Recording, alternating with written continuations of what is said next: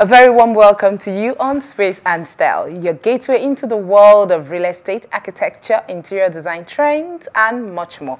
My name is Olamide Onifade, and today we are going to be having an amazing discussion about a part of the home that delights me the most, and that is how to design efficient kitchens. And also on the show later on, the design tip segment, Joy, an interior decorator, will teach us on how to declutter.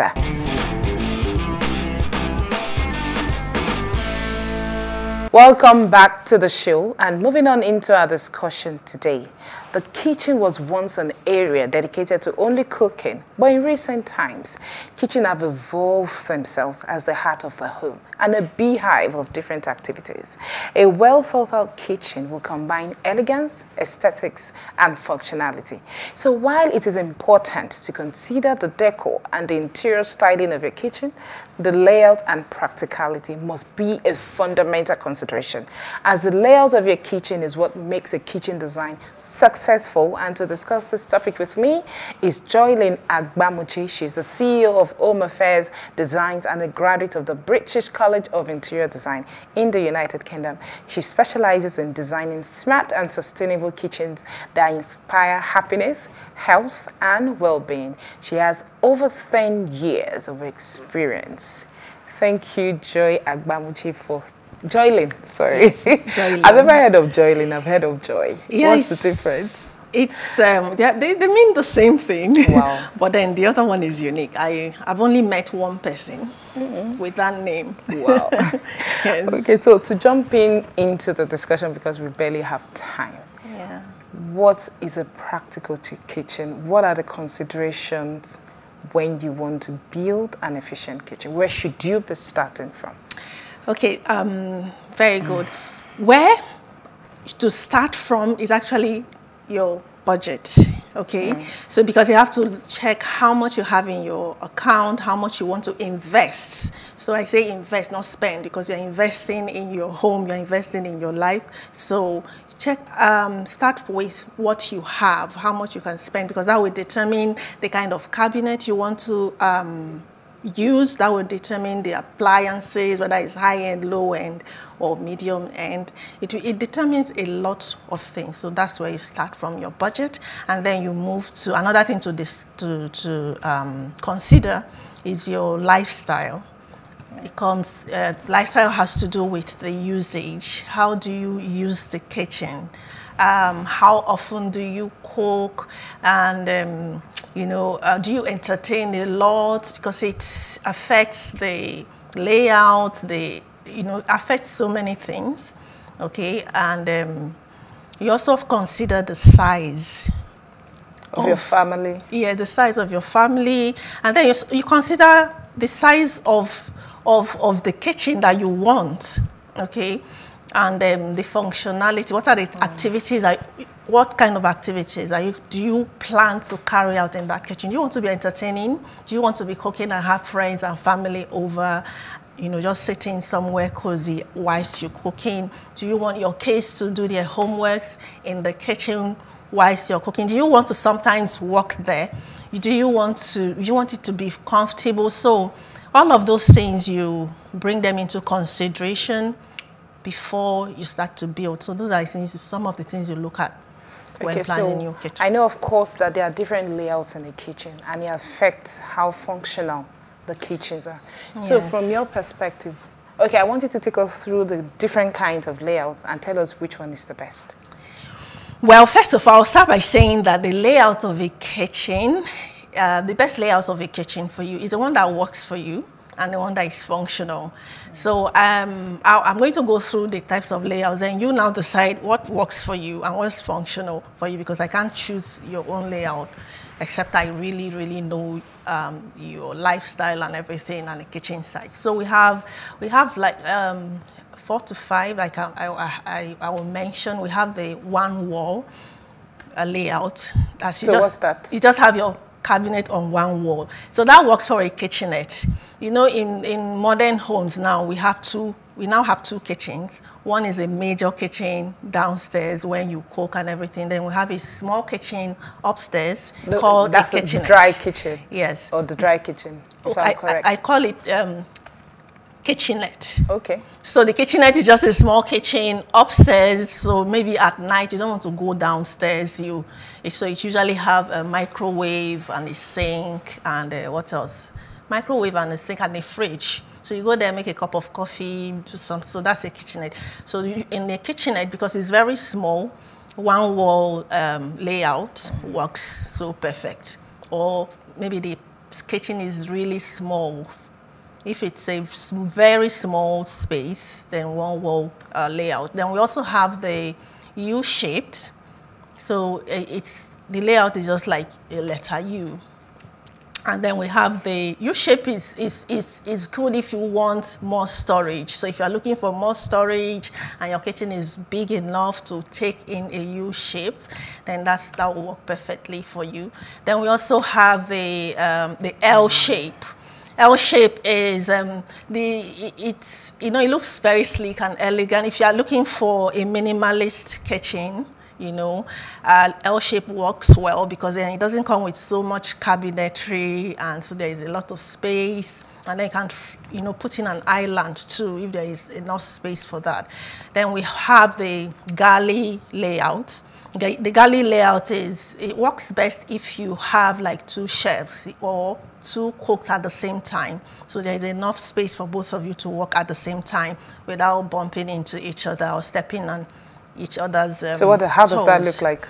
It's parallel to each other. So you have like two, two ones on opposite sides. So that's how it works. And then we have the G-shaped. The G-shape is like a twist of the U-shape.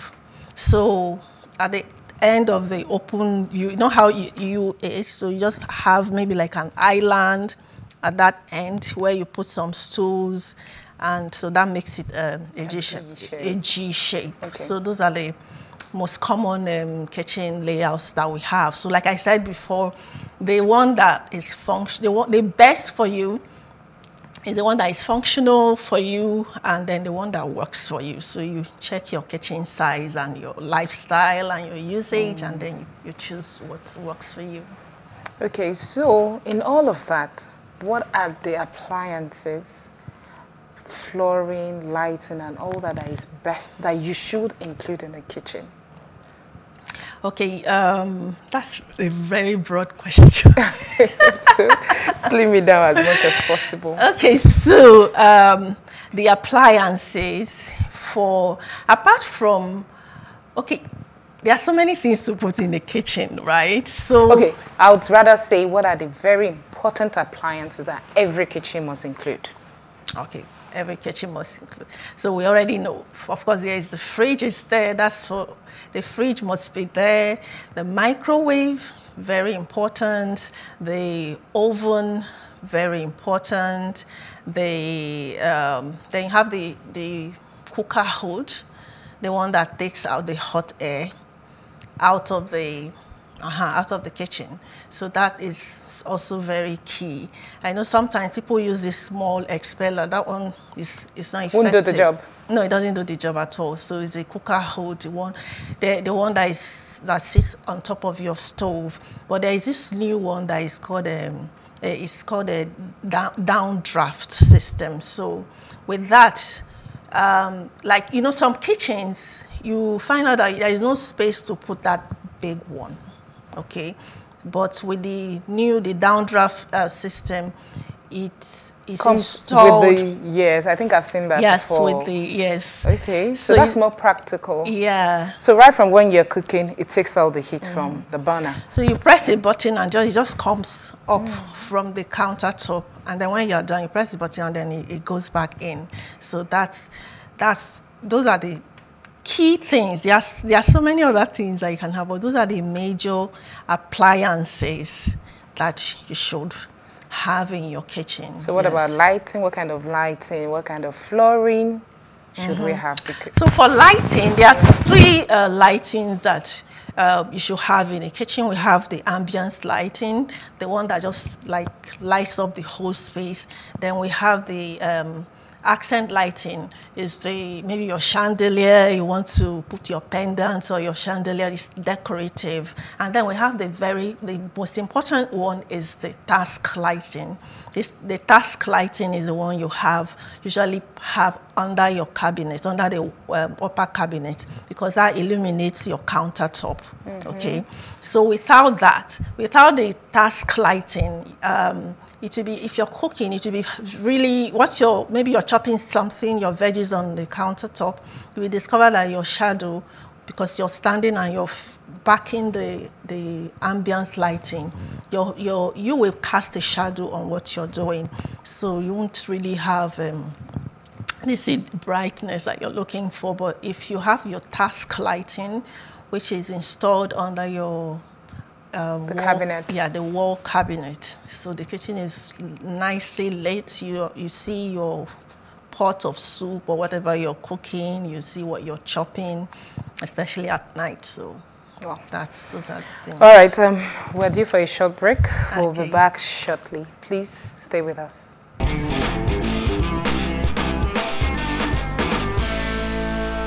Welcome back, everybody, and you're still watching Space and Style, and Joy Agbamuche is still here in the studio with us discussing kitchen designs. Okay, so before we went to the break, we were talking about the very essentials in a kitchen. Yeah. But however, what about painting? Because I know for some people, they don't even like tiles. I've gone to a lot of kitchens that they don't use tiles. They use paint instead of tiles. Is there a difference in the kitchen that has paint or tiled? Okay, so for the tiles, I prefer that tiles in the kitchen. First of all, it gives a good grip to the cabinet. When you are installing your wall cabinets, a tiled wall holds it firmer than just a block, because sometimes the blocks are soft, so you can't really tell whether it's going to hold it up or not. So it's safer, for the walls to be tiled. And then it's also because, kitchen, water and all of that, it's easier to maintain. Okay, backsplash. Backsplash, yeah, it's easier to clean. So for maintenance and keeping your kitchen clean, tight, it's easier as well to clean and maintain. Okay, so if you decide to use tiles, what colors do you think are the best? And if you decide to paint, what colors do you think? Okay, for kitchens, I usually say colors that are timeless, colors that are, that are calm, and for your walls, you should go for colors that will take in anything. Because, for example, if you put like a red tile on your kitchen wall, it's going to start detecting every other thing that you do in that kitchen. And because it's tiled, you can't just wake up and break it and retile. So you use something, use a neutral color that can go with anything, just in case you decide to swap something, just to change, maybe update your kitchen so that your wall doesn't become a problem. Because I was going to that for those of us, or for some people that have old kitchens, how can they revamp their kitchen? Okay. So that it will become modern, but they don't have to rip it apart generally, because we all know how much all this thing costs. Okay. Having a new kitchen is very expensive. Yeah, it is. So what do you advise? Okay, so if you want to update your kitchen without ripping it off, you can you can spray the cabinet, but that's only if the cabinet is still strong. So if it's still holding up, it's still firm, it's not falling apart. But what if it's done with probably HDF or MDF? How possible is that to respray it? No, you can spray HDF. Yes, we do spray HDF. Yeah, it's possible to, except if that's the matte HDF. Okay. So what if it's glossy? Matte. You can't do that. No, because already the paint cannot stay on it. Not yeah. The glossy. Okay. So what are the other things that we can also do? The hardwares are the handles, the knobs. you can change those ones, and then it will really make it pop and make it look new. You can change the runners and the drawers. You can, because modern kitchens now are just like seamless, and you just touch it and it opens, right? So you can change those hinges, you can change the runners so that it can just become open automatically when you touch them. You can also install smart storage systems if it is possible. The smart storage systems are your plate rack, the inbuilt plate rack. So we've moved on from the exposed one to the inbuilt one. Yeah, because that's how modern kitchens are built now. So modern kitchens, you don't go to your kitchen and see plates and everything and racks on your countertop. Everything is hidden. Even right in the fridge now is hidden. So you can have inbuilt fridge. Okay, that flushes with a cabinet. Yes, you have the same cabinet door, inbuilt dishwasher. So you don't know there's a dishwasher there except you touch and then it opens. So you can put in your you can install smart storage systems, like if it's possible, because why I say if it's possible is that those the cabinets are built specifically for those storage systems. For example, the inbuilt plate rack. So if you are fortunate to have maybe a cabinet that is exactly the same size with the plate rack, some are 60 cm, some are 90 cm. So if your cabinet, for instance, is 60 cm or 90 cm, so it means you can install it in your old kitchen, right? So you can add all of those things, and then it will help to change your appliances too. Yeah, you can change your appliances. You can also swap some of your wall cabinets. You can swap it with open shelving, because open shelving is also trending now. I was going to go there, so don't even go there yet. I was going to ask you about trends for 2022. Okay. So you can also change your cabinet doors to glass doors as well. So that can all glass.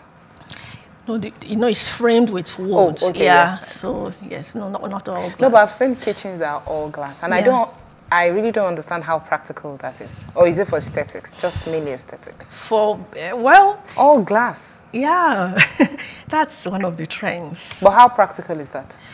So it's so like I'm going back to what I said when I started, that your lifestyle, your family, if maybe you have the kind of family you have, you can live with having that all glass. You don't have children that play ball in the house. So maybe they are out of the house. They are all grown. Or maybe you guys don't even go to the kitchen. You have your chef and your mates and all of that. So it works because it's really, it looks so beautiful. Very beautiful. Especially if you put the lighting. Some of them, yes, I was going to say that you see the lighting in and it's so beautiful. Yeah. So what are the latest trends for 2022? So the latest trends, I'll start from colors. So because, after the pandemic, people started to adopt nature, bringing nature into the home. So I've seen some blues, because blues is a reference to the sea, to the sky, with blue cabinets. We are seeing a green, like sage green, leaf greens for cabinets. And then automated appliances and fixtures as well is trending now. We are seeing lots of glass cabinetry as well, like we mentioned before, all glass. Then another thing that is trending is floor-to-ceiling cabinet. I love that. Yeah, floor-to-ceiling cabinet. Beautiful. Yes. I love that. So that's it. That's also trending. Then statement piece faucet is also trending. So gone are the days where you just buy those dwarf boring taps for your sink. So the faucets that are trending now, they're so stylish. They look like an accessory but it's a faucet. And Well, how functional are they? They are very functional and strong as well. And then another thing that is trending is I said automated appliance and automated fixtures as well. What do you mean automated? You're just saying automated. Can you please explain to relay people what you mean by automated? For example, the tap. So you don't need to. It uses a sensor. Once your hand goes close to it, it comes on in the kitchen. So that's an example of an automated appliance. So what about the ovens and fridges? Do you have automated ones too? Yeah. Everything is so many. So how does an automated fridge work? So there is this fridge that is. I'm not into computers, so but then there is this fridge that comes with a screen in front of the fridge, so you can do amazing things on that screen. So some of these fridges they work like a normal TV as well, but it's on the fridge door. Okay, right? A television infused.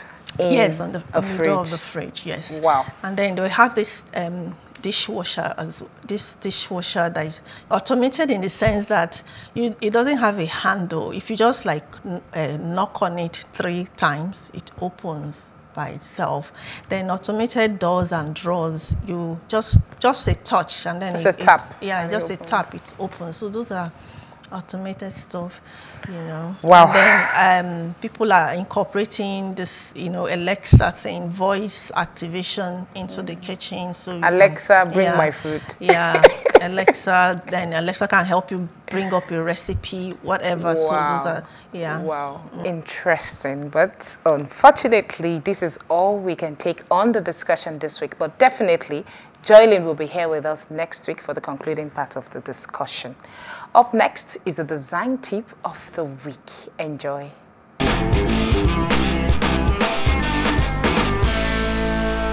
My name is Dr. Morenike Basharu, CEO and Creative Director at Deria Options Limited, an interior design firm.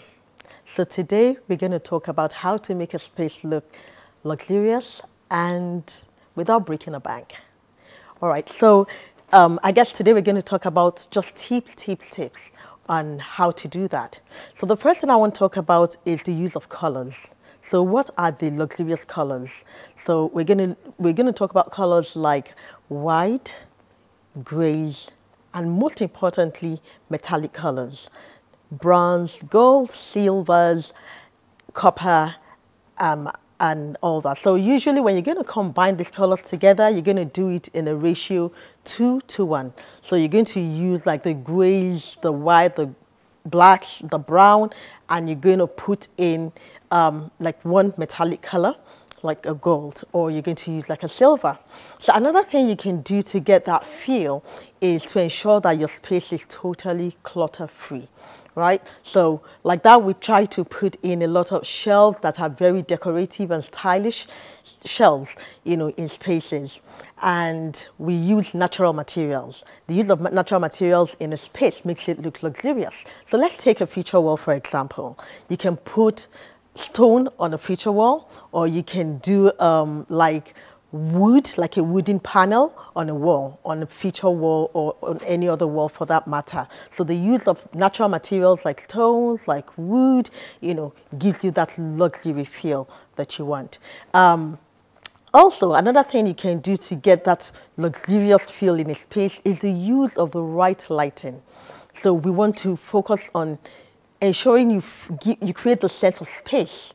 So you don't want too much walls in your space. You don't want too much furniture in a space that you want to give that feel of luxury.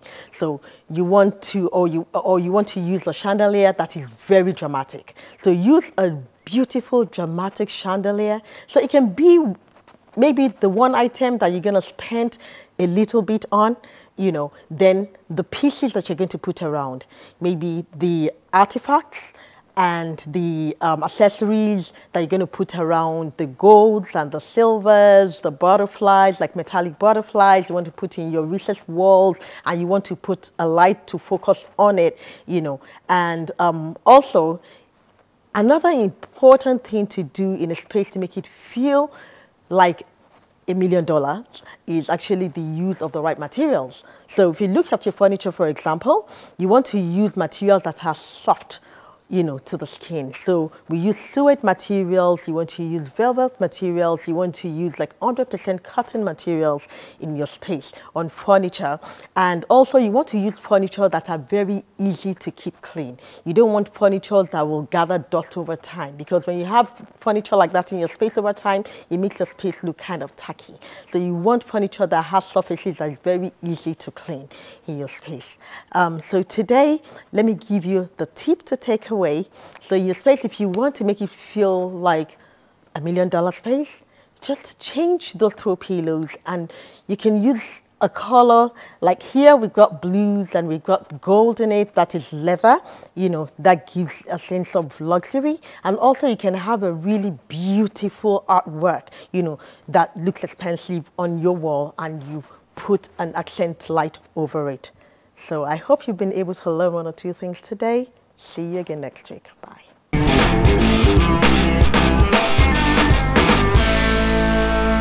And to move to the concluding segment of the show, let's hear from our artisan on the intricacies of his craftsmanship.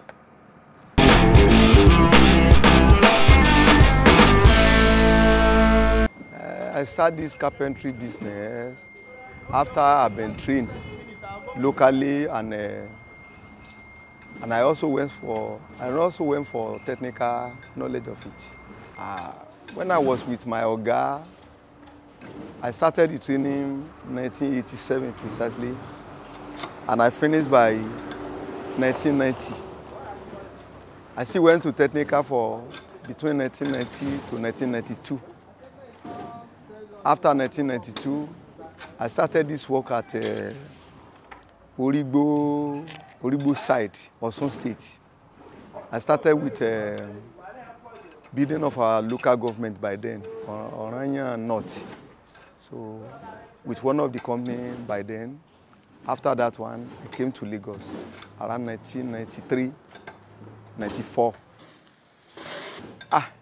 Well, as a poor boy born by poor parents, I don't have any option. Because after my secondary school, I intended to go further. But due to lack of funds, I have to embark on this one. And it's because of my background. That's why I learned this work. Our role on construction are so many. Number one, we have to do the form work. We have to start the form work again. We have to do the form work. We have to stand the column if there is column there.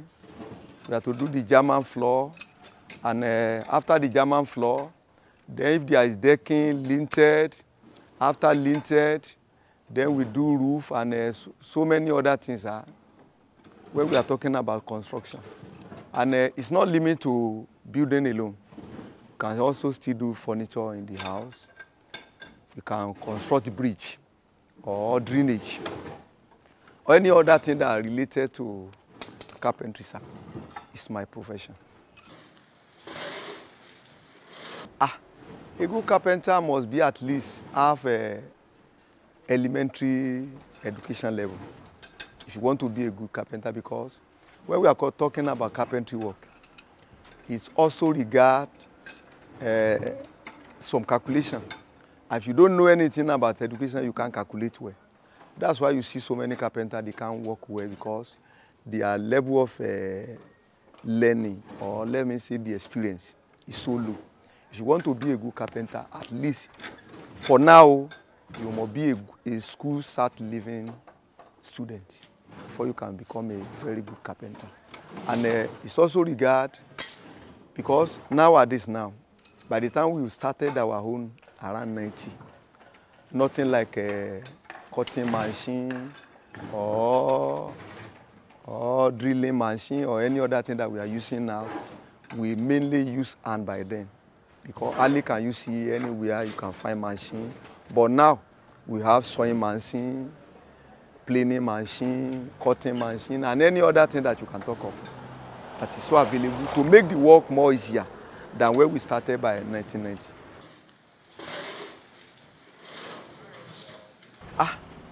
Number one must be physically fit. If you want to do carpentry, a sickler cannot do this work because he requires energy. And anyone that requires energy, a physical person needs to do it. So if you want to be a good carpenter, you have to be fit. There are many challenges. If I'm going to go with my own experience, there are many challenges. At times, if you don't do the work properly, it can bring challenges. If you work with a dubious person that will not pay you your right money or your agreed amount before you started the work, that's another challenge. But the most challenges is that in terms of fund, because if you want to establish this work very well, you want to do carpentry work, and you want to establish it, it requires a lot of money. So you have to buy some machine, some equipment before you can start it. But this one we are doing now is just a locally work, just to find what you are going to eat. But if you want to establish full carpentry work, to say you will consult door, you will consult lintel, you will consult this, you will consult that, it requires a lot of money. So you can say fund is one of the challenges. So far I don't have money to buy all those equipment. I am enjoying this site work now.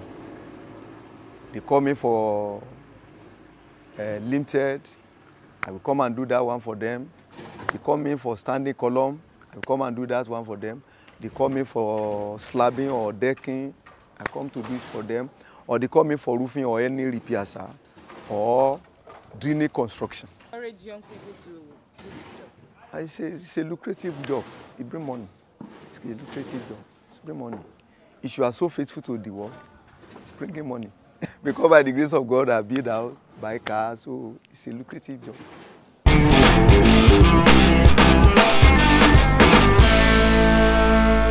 And that is where we wrap up today's show. And thank you so much for watching. And remember to watch the concluding part of our discussion on efficient kitchens next week. Same time and on the same station. I am Olamide Onifade. And until I see you again next week, this is Space and Style.